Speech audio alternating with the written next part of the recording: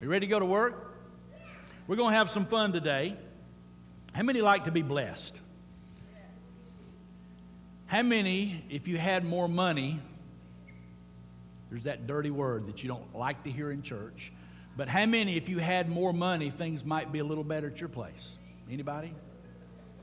The Bible says in Ecclesiastes 10:19 that money answers everything. So I'm going to show you today how to get more. It's not a motivational speech.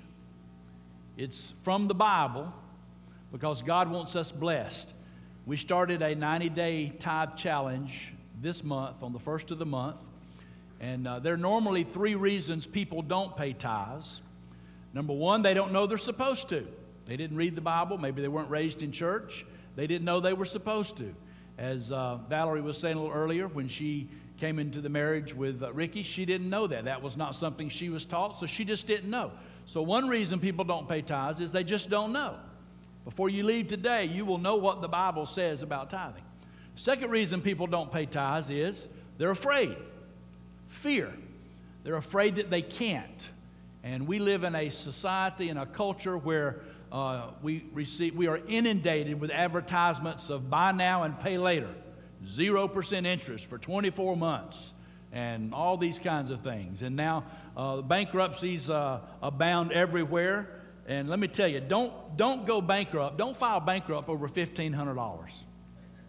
People file bankruptcy over $1,500, $2,000, $3,000.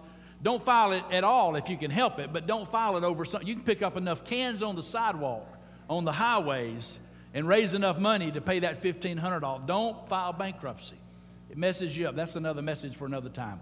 The third reason people don't pay tithes, number 1, they don't know they're supposed to. Number 2, they're afraid. Number 3, they think it all belongs to them. It's theirs, and they just plan not to pay tithes. I'm just not going to do it.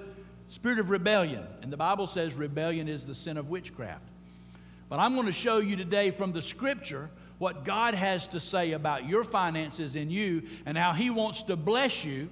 You see, this is God's plan to bless you. God doesn't need our money. Oh, you didn't hear me. God doesn't need our money. I mean, His streets are paved with gold. He owns the cattle on 1,000 hills. The earth is His. So He doesn't need our money. But He wants to bless us. And the means of blessing is He wants us to learn the principles of stewardship, which I'm going to talk to you about today. I'm actually going to talk to you about a trust fund. What is a trust fund and how does it work? And what kind of trust fund does God have set up for us? So let's talk about that just a little bit. And let me ask you what trust is. Trust can be defined as faith, hope. When you rely on somebody, when you have an expectation in something or somebody, you have confidence in something or somebody, that's trust. You believe in somebody. You trust them. You believe in them. That's what trust is. And we're going to talk about the trust fund. So on your life scale, let me ask you the question. Do you trust God with your family? How many trust God with your family? To protect your family. Wherever they go, whatever they do. Especially if you've got kids that have gone astray just a little bit and they're working on their testimony. We better be trusting God with our kids, right? Because they want to sow some wild oats. They want to do their own thing. Not a good idea. But if they decide to do that, we better trust God with our kids. And then God wants us to trust Him with our relationships. He wants us to trust Him with decisions that we make. And it's easy to do that. We can trust God with family, with relationships, with decisions, with health. But when it comes to money, we want to hold it. We don't want to trust God with our money. But I'm going to show you in the Scripture how that can be such a blessing to you. I love this Scripture in Proverbs chapter 3, beginning in verse 5. Here's what it says. Trust the Lord completely. Don't depend on your own knowledge. With every step you take, think about what God wants. What if we did that? What if every step we took in life, every decision we made, everything that we did, what if we just thought, God, what do you want? I know what I want, but God, what do you want for me? What do you want for my life? What decision do you want me to make here? With every step you take, think about what God wants, and He will help you go the right way. So if we think what God wants, if we ask what God wants, then we can trust Him to lead us in the right direction. How many of you believe today that God wants what's best for you? Do you believe that? How many know that without a shadow of a doubt? You know that God, the God of the universe, wants what is best for you. I believe that. I know that. I've seen it proven over and over in my life. So if He knows what is best for us, and He wants what is best for us, then I need to listen to Him. I need to follow His rules. I need to follow His direction and see what He will do. In Psalm 118, it's like this. It is better to trust in the Lord than to trust in peeps. Your peeps will mess you up sometime. They will lie to you. They will turn on you. They'll become a Judas to you. People will let you down. Preachers will let you down. Presidents will let you down. Congressmen will let you down. The mayor will let you down. You'll be disappointed in court sometime. Your spouse will let you down. They will disappoint you. Y'all not shouting much today, are you?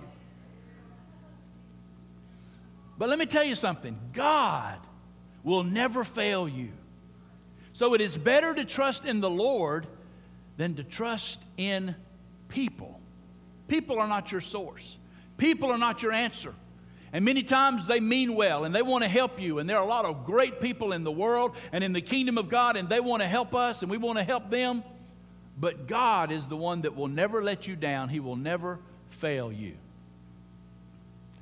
So let's look at what a trust fund is. From a secular standpoint, a trust fund is money or assets that belong to one person, but it's legally held or managed by another person or another organization. It's where money is kept. And for tax advantages sometimes and for accountability, there's many reasons that a trust fund is set up. A fund manager or the steward, the person that manages a trust fund, is the person or persons, or maybe it's an organization with people in leadership, but they are responsible for implementing the fund's investing strategy and managing its portfolio activities, or if the case may be, to distribute funds to someone. Maybe it's a minor. When I was working on this message, I read about a lady that she was blogging about being a trust fund baby. And tragically, her father was killed in a bad automobile accident. They had a large insurance policy, and so a trust fund was set up for her. So when she turned 16 years old, she said her mom wrote a check for a brand new car. And she began to tell the story how from the time she was 16 until her late 20s that she went through money like it was water. Anything she wanted, it didn't matter. Extravagant. She didn't say how large the trust fund was. She just said she was a trust fund baby and she had everything she needed. How many you could get into having a large trust fund at your disposal? Anytime you needed money, you just write the check. How many could get into that? Well, I've got good news for you. I have great news for you. God, the God of the universe, has established a trust fund for you to manage. And here's how it starts out. 1 Corinthians 10, verse 26. The earth, planet Earth, is the Lord's, and most of the things in it are His, except that stuff that you claim is yours. Oh, did I miss that? The earth is the Lord's, and everything in it and on it. Do you get it? You thought you just lived in your house. You thought you just drove your car. If it's not yours, whose is it? It's God's. And see, a lot of times we don't get that. We don't understand that. I mean, we read it and we hear it, and but we still think everything we have is, I worked hard for it. It's mine. It's my car. It's my house. These are my clothes. But the truth is, the earth is the Lord's, and everything on it belongs to God. So it's not yours, is it? It's not mine. This is not my building. This is not Metro Tab's building. It's the building that God lets Metro Tab use. That's all it is. The house I live in, it's not my house. It's not even the bank's house, even though there's a mortgage on it and they think it's theirs. God could change that in a moment. It's God's house. He's just letting the bank make a little interest on it while I live there. Do you understand? So the earth is the Lord's, and everything in it is the Lord's. And if we can get that, if we can understand that we are only stewards, we're only managers, that God has allowed us, He has trusted us with certain things, with certain assets, if we can understand that, we get set up to be blessed. He has set us up to take us to another level if we will just understand His principles and what He is saying. Let me give you scripture. Luke 12, verse 42, beginning in verse 42. The Lord said, "Who is the wise and trusted servant?" Are there any wise and trusted servants here? Because that's what the Lord is saying. Who is the wise and trusted servant? Because the master, he trusts one servant to give the other servants their food at the right time. Who is the servant that the master trusts to do that work? When the master comes and finds that servant doing the work he gave him, it will be a day of blessing for that servant. Did you get that? See that in blue. When the master comes and he finds the servant that he gave work to, when he finds him doing the work he gave him, it will be a day of blessing for that servant. I can tell you without a doubt, the master will choose that servant to take care of everything he owns. You want more? Take care of what you got. No, that's bad English. Take care of what you have. Whatever you have now, take care of it, tithe on it, be a steward over it. Understand, it's not yours anyway. It belongs to Him. And if you'll take care of that, He'll give you more. He'll bless you. He'll increase you because He knows He can trust you. I mean, what if God spoke to you right now and said, give your car to Ricky DeVore? Because he gave away the money he had for a car because God said, give it away. He didn't say to God, this is my money. I'm not giving it away. This is mine. He didn't do that. He gave it when he needed it for a car. But when he obediently gave it away, God brought a car into their hand. That's the way it works. Does that help anybody? Y'all are shouting today. I can tell you, you are happy today. So God has set up a trust fund for you to manage, and you are the trustee. You are the steward. Isn't that a beautiful thing? Let me tell you, being a steward and having privilege over things is a lot better than owning it anyway. I've owned some things that, man, I thought it was mine. Bills came, maintenance, repair bills came, expenses came. I'm thinking, God, I can't pay for all this. But when I realize it's His, I say, God, here's the bill. What you going to do about this? You got some bills here, God. They need to be paid. You're marring your credit. Hello? And he just takes a little chip of gold from the streets and just brings it down, and the bills get paid amazingly. But you are the trustee. You are the steward over the trust fund. And 1 Corinthians 4 verse 2 says, it is required in stewards that one be found faithful. You are a steward, and He is depending on us to be faithful over what we are to steward. Now let's look at this scripture. This is the scripture of the parables, or the parable of the talents in Matthew 25. And let me just kind of break this down for you. I won't read all the scripture, but there were three men. The master, the owner, came to these three men, and he said, I want you to take care, to steward, to manage over this while I'm gone. He gave one man 5 bags of money, 5 talents. He gave the second man 2. He gave the third man 1. And he said, take care of this, and I'll be back. Well, the first man had 5 bags of money, 5 talents.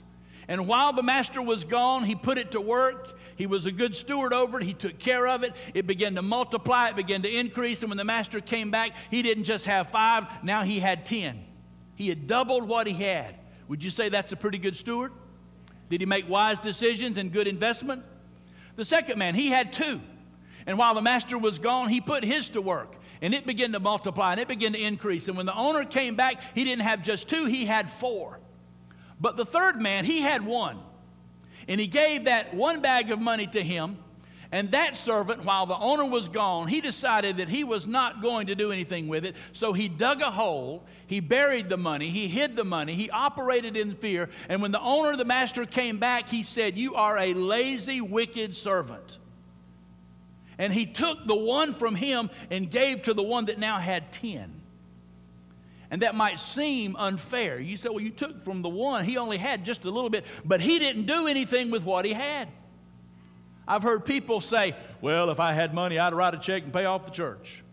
If I had money, I'd pay somebody's house payment, or I'd pay their car payment. I would do this, I would do that. What are you doing with what you have? Everybody has a little bit.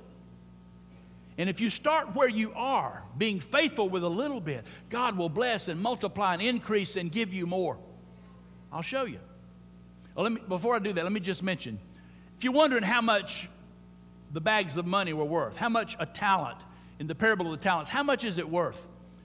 Well, I did a little research just to kind of find out in this day and age, if you translated how much the gold was worth, the talents were worth in Bible days until now, there was a range. And if you took a minimum of $7.25 an hour, minimum wage, multiplied it times 40 hours, one talent would be worth $300,000. But if you took about $500 a week and multiplied it, one talent would be worth over $1 million, about $500,000. So from 300 to 500. So if you had 5 talents worth 500,000, that's $2.5 million. And when he multiplied it and put it to work, he had 10. Now it's worth $5 million. The man that only had one bag of money, his was worth at least $300,000, probably $500,000. That's a lot to start with. So take what you have and do something with it. Let me give you the life application. Verse 29 in Matthew 25. Everyone who uses what they have will get more. They will have much more than they need. But people who do not use what they have will have everything taken away from them. So I told you today, we're going to have fun. We want to be blessed. You want to be blessed of God? Take what you have, put it to work, and watch what God will do with your finances. Several years ago, the Lord spoke to Rita and me. He spoke to me first, and we had just bought a brand new Suburban. $43,000, brand new off the lot. I had a 90-day note on that. And I had put $10,000 down, so I owed $33,000. And on a Sunday morning, the Lord spoke to me and He said, give that van or that Suburban to a man in our church. And I said, Lord, I still owe $33,000 on it. He said, that's okay, give it to him. I gave him that vehicle on that Sunday morning. He had started a new ministry, and it was a soul-winning ministry. The first weekend, they had like 140 people saved. It was a great ministry. And so we gave him that vehicle. I turned to Rita, and I told her what we're going to do, and she said, do it. She was in obedience. She was on the same page with me. And so we gave it away, and I still owed $33,000. I didn't have the money to pay for it. It took me a little while to get it paid off. During that season, somebody else gave me another Suburban to drive that was paid for. Oh, you didn't hear me. Somebody gave me a Suburban. But the seed, when we gave away that vehicle, I didn't know why we were having to give it away. Rita, when we went into the house, and because I had it on a 90-day note, we had the title. She went in the house to get the title. The guy drove home with us, and he dropped us off. And I told her to go in the house. She asked the Lord, she said, Lord, we don't mind doing this, but most of the time when you hear stories like this, the vehicle's already paid for. Why are you requiring so much of us? And the Lord spoke very clear to her and said, because I'm going to bless you so much. Now here's what happened.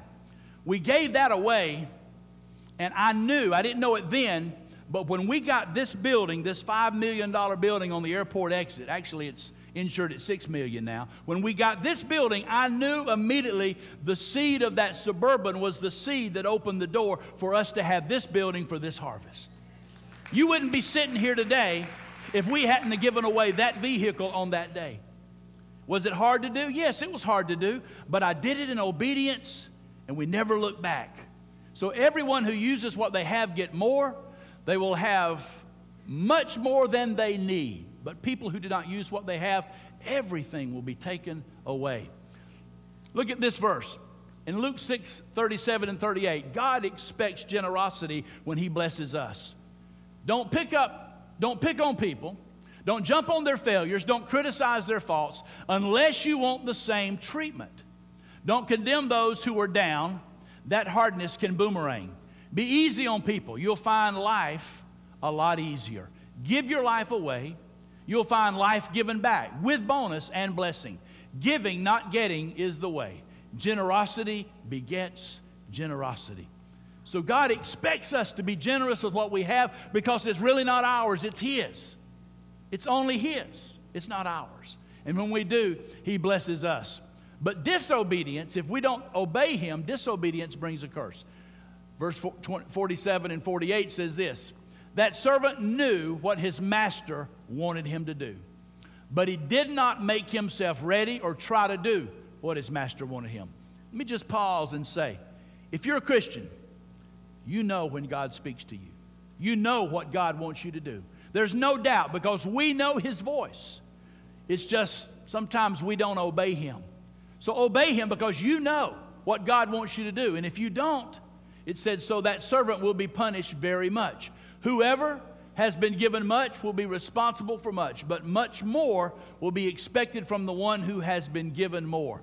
Malachi 3 says it like this, people should not steal things from God, but you stole from me, God said. You say, what did we steal from you? You should have given me 1/10 of your things. You should have given me special gifts. In this way, your whole nation has stolen things from me, so bad things are happening to you. Let me just pause here and say, when you take your tithe and you send it to Africa or Honduras or Aunt Susie or the neighbor 2 doors over that has a need, that's not tithing. It's not tithing. It's commendable. And it's okay if you give to Africa or Honduras or wherever, to Aunt Susie or to the neighbor next door. Do that. Bless people. Do that. God will bless you for that. That's sowing seed, but that's not tithing. He said, bring the tithe into the storehouse. Here's what God said, the next part of that verse in Malachi. Try this test. Bring 1/10 of your tithes to me. Put them in the treasury. Bring food to my house. Test me. If you do these things, I will surely bless you. Good things will come to you like rain falling from the sky. Good things will come to you like rain falling from the sky. Good things will come to you like rain falling from the sky. You will have more than enough of everything. Why is it so hard for us to be obedient with the tithe? It's a dime out of every dollar. And when you give to Him in obedience, God is going to open the windows of heaven like rain falling from the sky. He will bless you. You will have more than enough of everything. Trust fund. God has established a trust fund.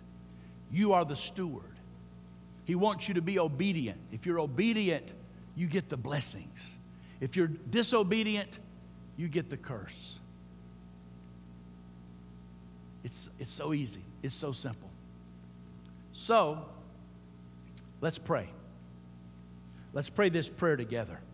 These are scriptures. We're going to pray the scripture. Psalm 119:66, Psalm 143:8. Let's do it together. Give me the knowledge to make wise decisions. I trust your commands. Psalm 119:66. Show me your faithful love this morning. I trust in you. Show me what I should do. I put my life in your hands. Here's the promise. We're going to pray this as a scripture. I can trust this. Every word that God speaks is true. God is a safe place for those who go to Him. My God will use His glorious riches to give me everything I need. He will do this through Christ Jesus. Amen.